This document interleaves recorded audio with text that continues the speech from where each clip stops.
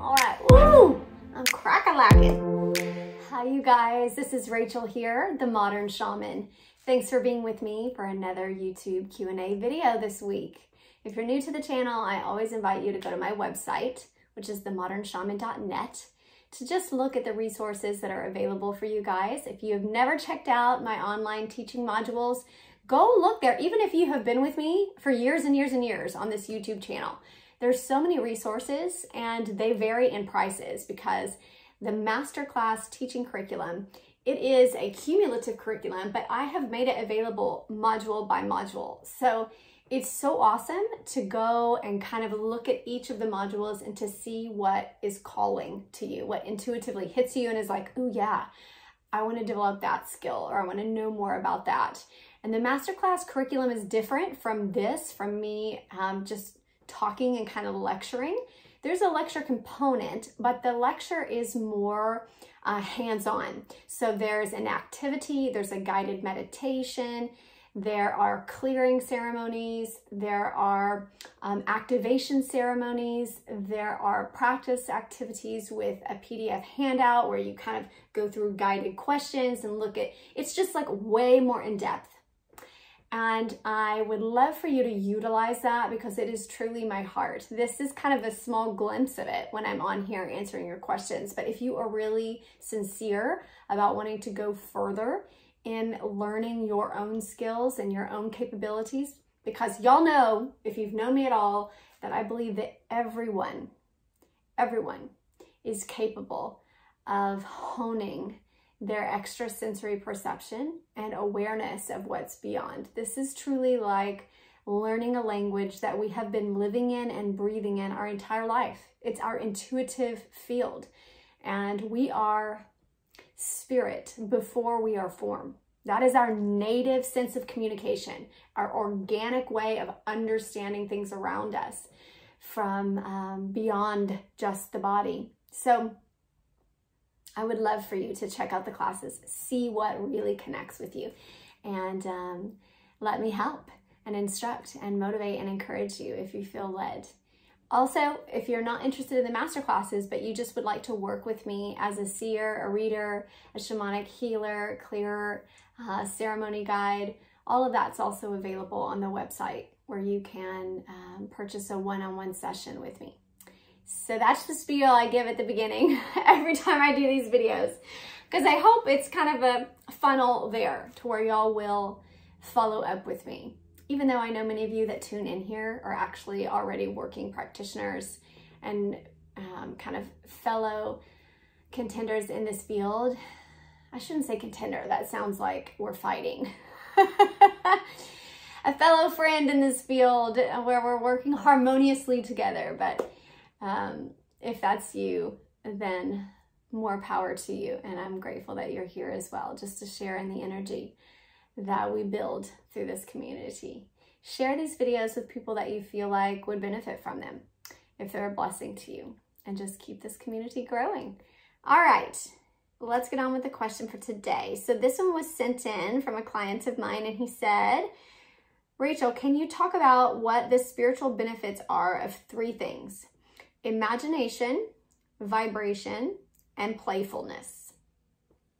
This is fun. This is a fun one. Even the question is fun, right? Okay, so yeah, let's do it. They're all very similar, but distinctive. And I'm gonna kind of go through my own spiritual definition of your terms that you mentioned. And then they all definitely have relevance. Everything that is here and present in our experience has relevance, but you can use them in different ways that are, you know, I guess more important to you.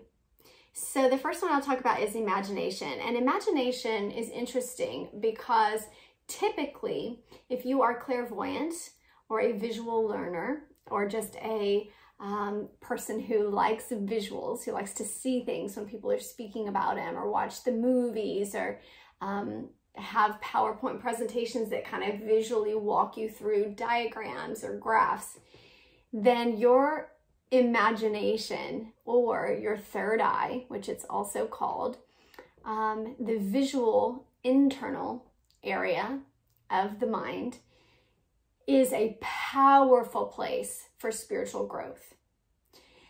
Everyone has this ability, even if you don't feel like it is your most dominant psychic sense or it is your most dominant way of learning. Everyone has the ability to activate, to turn on, to strengthen their imagination or their third eye. All right. Sometimes the third eye is talked about in terms of premonition or past life viewing, kind of moving it in various timelines or parallel dimensions, but it is the same activity in the mind.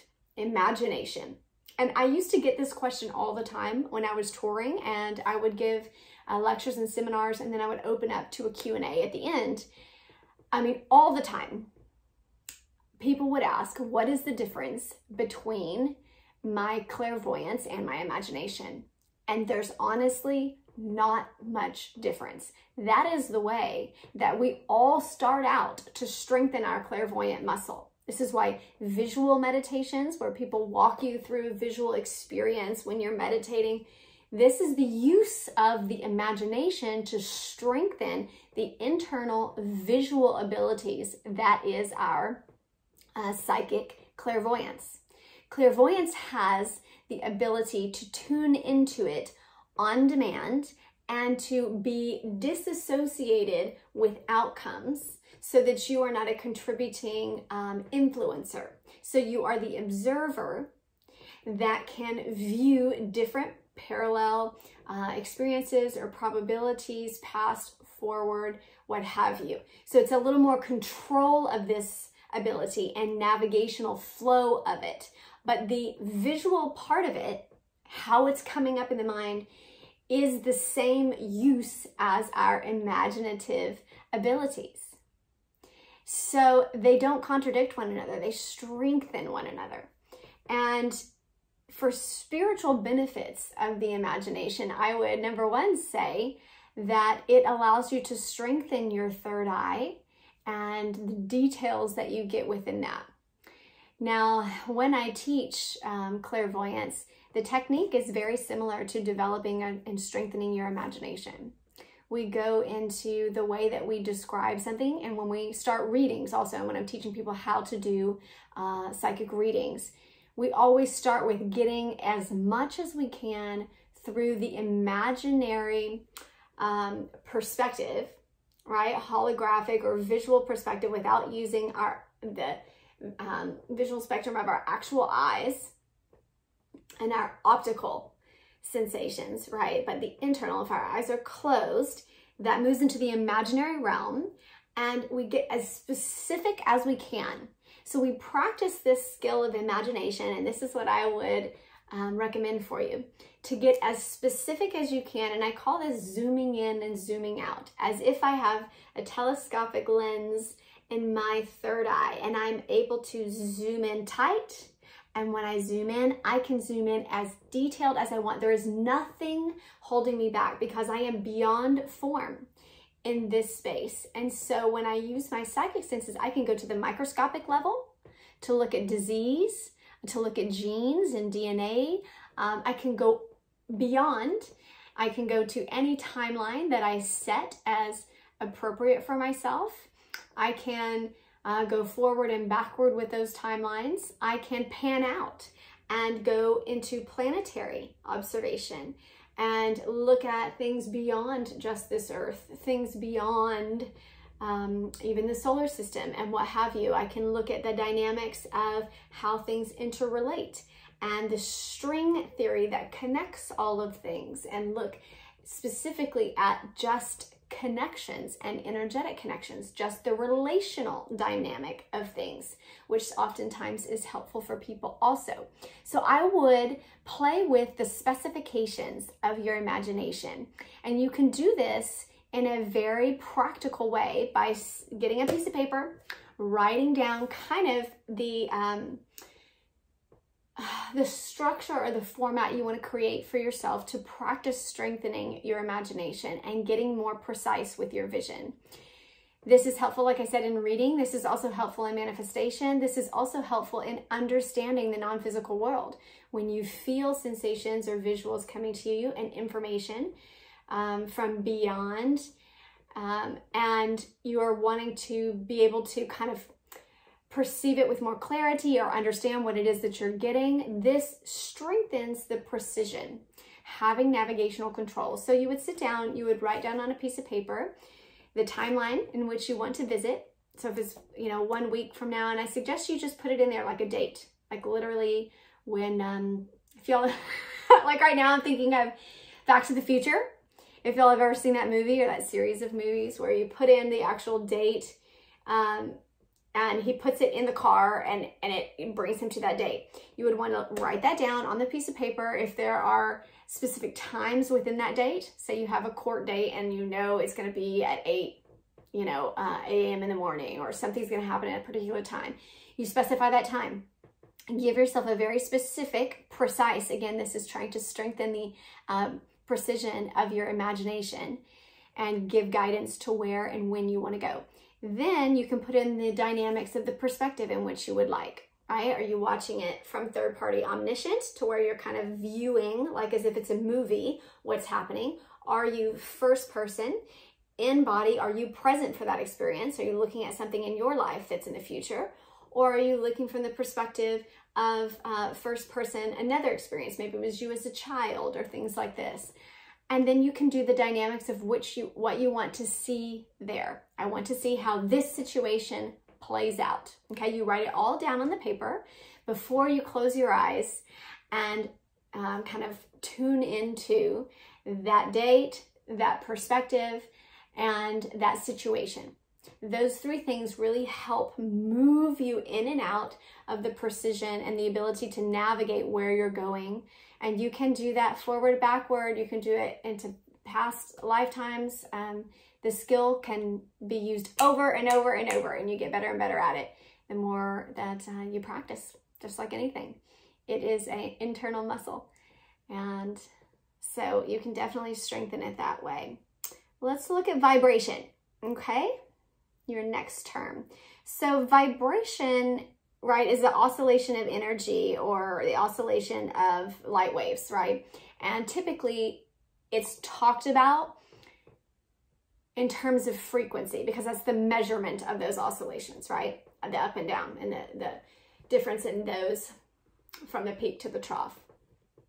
And what, like in layman's terms, when people say, oh, they have a good energy or they have a happy energy, these are typically higher oscillations in frequency where the vibration starts going faster, and typically this is higher and higher in the light spectrum as well. We get to where these are light waves that we can't see, right? They're beyond our visual spectrum of light, but we can feel them, especially those that are clairsentient. They can really learn precision with vibration.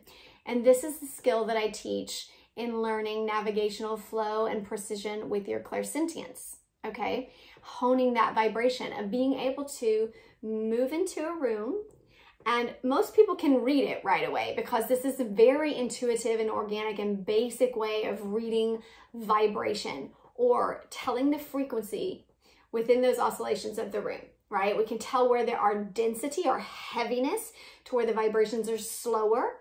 The more you move into form, so someone who's very focused on the 3D, on material things, they have a very dense, it's a denser vibration because the more the light wave, or it can be sound, it can be different waves, but the more the energy oscillation solidifies, it goes slower and slower. And so when we feel those kind of heavy vibes or dense vibes or stagnant vibes of energy, this is typically more material form. They feel slower. It doesn't mean negative, right? You can hold a rock and it has a slow, depending on the rock, I'm saying that there's some crystals that oscillate faster, of course, but typically if you held rock or dirt or something like this, it may have a very dense form to it. And a very dense vibe to it, very heavy.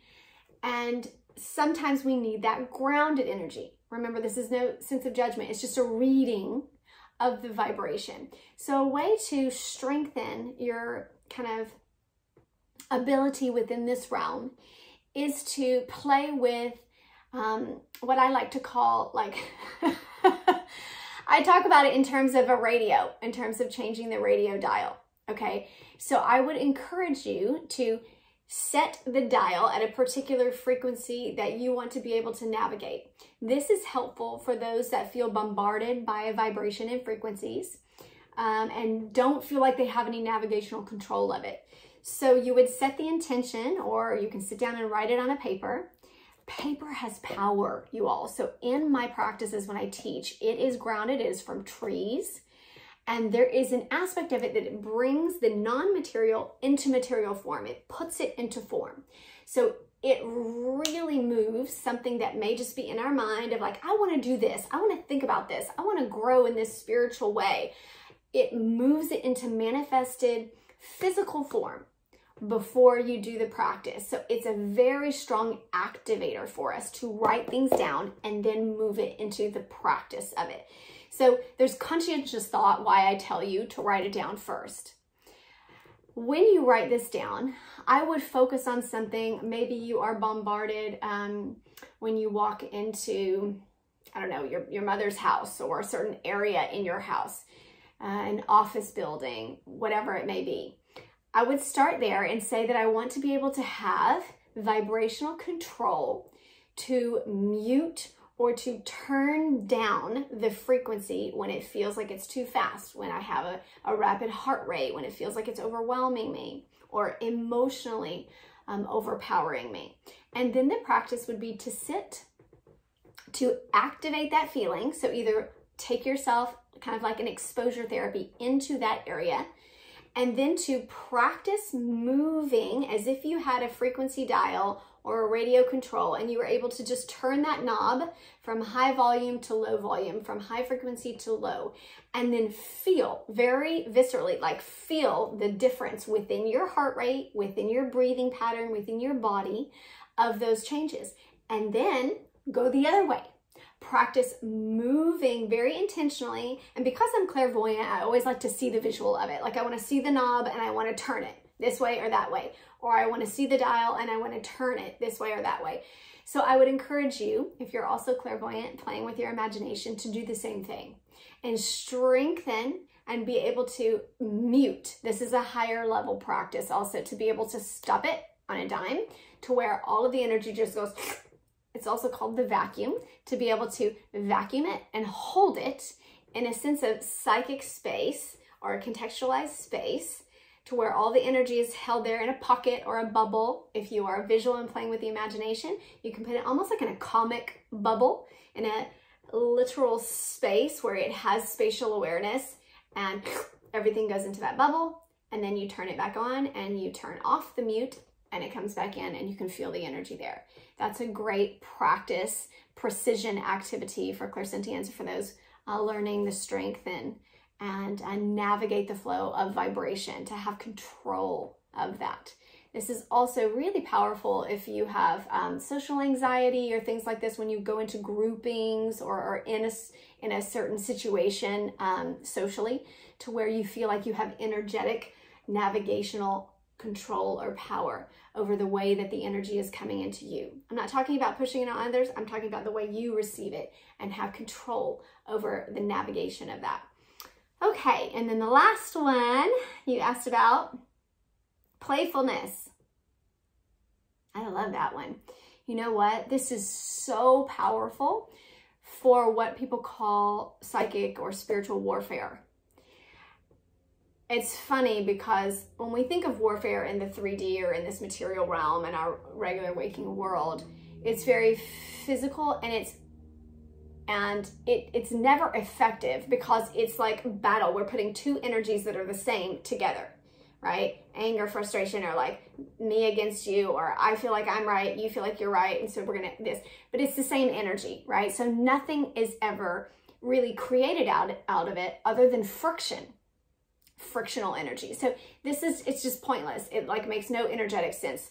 However, when we work in the spiritual realms, and I'll give you an example. If ever you have, I figured this out as a kid actually, because I used to be very fearful of like haunted houses and scary movies.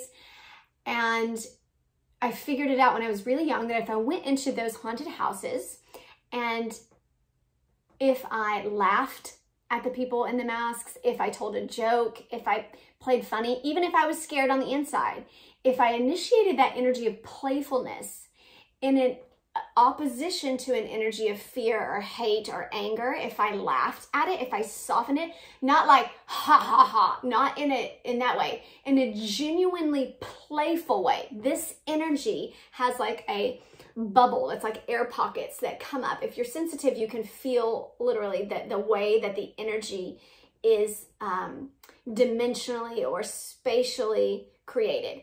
And playfulness has like a spherical energy to it, like a bubble that literally, like effervescence, will come up out of the, oftentimes the heart chakra and out through the throat. So when it's coming up like this and you are genuinely bringing air, you are lightening the density of that heavy hate, aggravation, fear, whatever it may be, and putting air and those air pockets into that density. And so it will literally energetically break up, like putting air pockets into dirt, right? Or something that's solid. It will break up the energy of density or the heaviness of that density and open it energetically. So there is a part of this energetic or psychic warfare that is fought by playfulness, lightheartedness. Love is not weak when it comes to the higher dimensional realms. It is not passive. It is very active and conscientious and intelligent with the way that it uses playfulness. All right.